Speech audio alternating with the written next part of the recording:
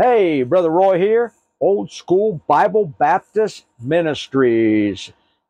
Anybody that's studied the Bible and been into the Word for any period of time has probably heard the term the Shekinah Glory, the Shekinah Glory of God. And it's a very commonly used term, and it's a term that I used to use, but I'm not going to use it anymore. And I'm going to show you why in this video. Let's pray. Father, thank you for Jesus. Thank you for the blood that was shed. Thank you for our salvation. God, thank you for your holy Bible.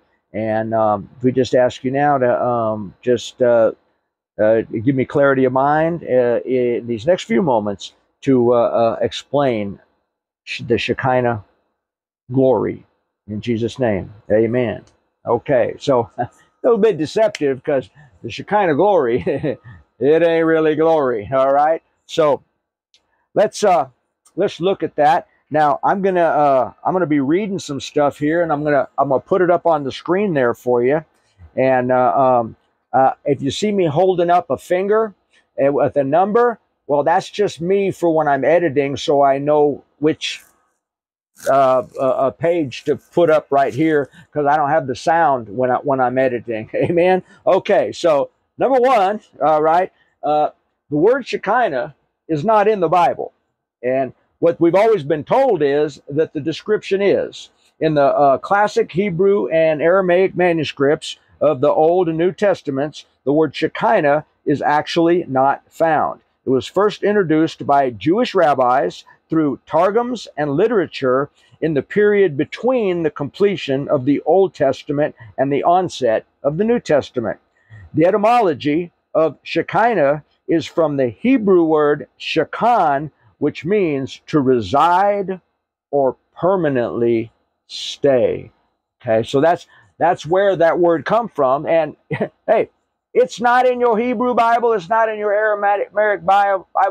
Why are we using it, right? Okay, so two, all right, the Hebrew word Shekinah, and that's what it looks like written in Hebrew, is used to describe the visible manifestation of God's presence and glory, and is usually depicted as a cloud. It comes from the Hebrew word shekan, which means to dwell, and literally means he caused to dwell. Shekinah signifies that it was a divine visitation of the Lord God on earth, and that while in proximity to the Shekinah, the connection to God is more readily perceivable. Okay, so that's what we've been taught to believe. And then when situations in the scripture occur, like Solomon prays and the glory of God filled the temple, we were calling that the Shekinah glory. Or when Jesus was on the Mount of Transfiguration with Peter, James, and John, and light appeared, we call that the Shekinah glory. And this was a term that we adopted in Christianity, but really it's not part of Christianity, and it really has deeper and more sinister roots, which here we'll look at now. Okay. All right. So where it came from, and that's number 3. All right. So Shekinah in the Kabbalah. Jewish mysticism, or Kabbalah, gives the Shekinah a distinctly female quality. One of the earliest works of Jewish mysticism, Sefer HaBahir, states that when the righteous behave appropriately, Shekinah rests among them, and through their deeds, she rests in the bosom of the Holy One and makes them fruitful and increases them. The Zohar compares the Shekinah to a mother, sister, daughter, or bride.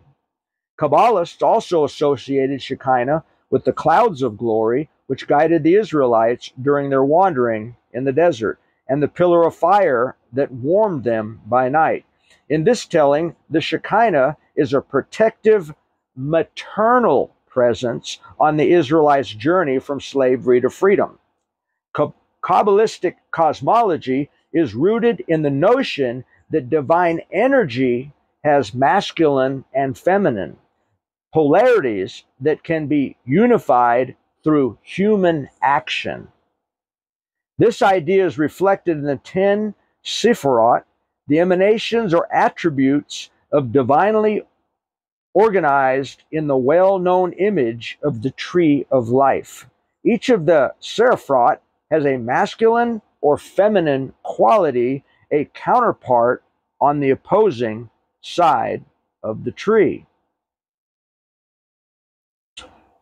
Shekinah is associated with Malkut, kingship, the lowest of the Sephiroth, and the intermediary between the upper emanations and the material world, the recipient of the divine energy flowing from above just prior to its manifestation in physical reality. In some accounts, this makes Shekinah the closest Sephiroth to the material world and part of divinity most readily experienced in nature. The idea of the Shekinah as the counterpart to the masculine element of God is, according to the Kabbalah scholar Gershom Shuklam, one of Jewish mysticism's most significant innovations. The fact that it obtained recognition in spite of the obvious difficulty of reconciling it with the conception of the absolute unity of God, and that no other element of Kabbalism won such a degree of popular approval, is proof that it responded to a deep-seated religious need. Wow. That's all just straight 100% New Age demonic mysticism. There is nothing biblical in that. Amen? Wow. All right. So then another link we'll see to Shekinah is Islam. That's number 5. In Islam, the word Shekinah, is related to the Hebrew word Shekinah and means special peace or peace of God. It can also refer to tranquility, serenity, and peace of mind that comes from being aware of God's presence. Shekinah is associated with piety and divine inspiration, and in Islamic mysticism, it can signify an inner spiritual illumination. The word Shekinah comes from the root word Shekinah, which means dwelled or remained in place. The prefix al, the, indicates that it has an abstract meaning rather than being a name. Sufi writings also associate Shekinah with stillness and habitation, which further supports its connection to Shekinah's indwelling nature. So, Jewish mysticism has it, Islamic mysticism has it, but the Bible doesn't have it. And why would the Jewish mystics and the Islamic mystics all have it? We got to trace it back a little bit farther, and that brings us to the last, which is, and I ain't got 6 fingers, that's number 6. For me, when you're editing, amen, that's number 6, all right? And look at here. Turns out that Shekinah is really a Canaanite goddess. This is from the Encyclopedia Mythica. While the Bible does not mention the name Shekinah, she is nevertheless bound to extremely old traditions and closely relates to the ancient goddesses. Particularly significant is the Canaanite goddess Asherah, who at the beginning of the Israelite settlement in the land of Canaan was often referred to as Yahweh's consort. The manifestation of a loving, maternal entity ready to defend her people, even from God himself, brings a feeling of comfort that a paternal, invisible entity like Yahweh cannot bestow upon his worshipers.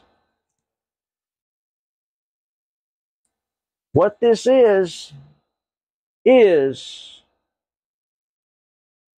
divine feminine. This is a female, feminine devil, demonic energy. And its appeal is to the flesh, to the feelings, and to the emotions.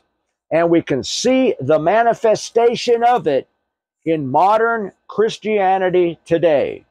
In modern, what they call worship, right? We're going to enter into a spirit of worship and into the Shekinah glory. And that's where you're getting like Hillsong and elevation worship, all this modern stuff.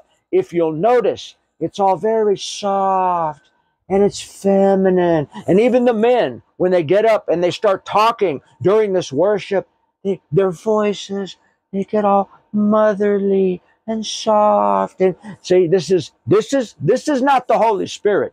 This is another spirit. And yeah, it feels all warm and fuzzy and good, but it's not biblical. It's not of God.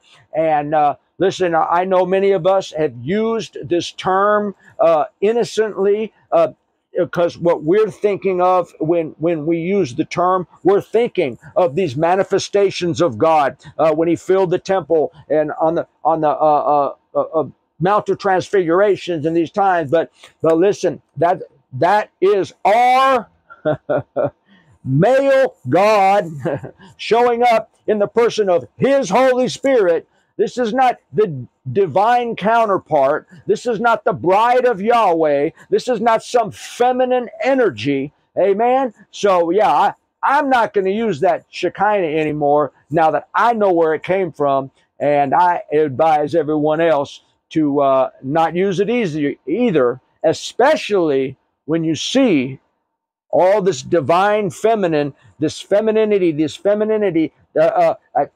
creeping into Christianity. Amen? Amen. So, hey, like we used to say in prison, now you know. We'll see you in the next one.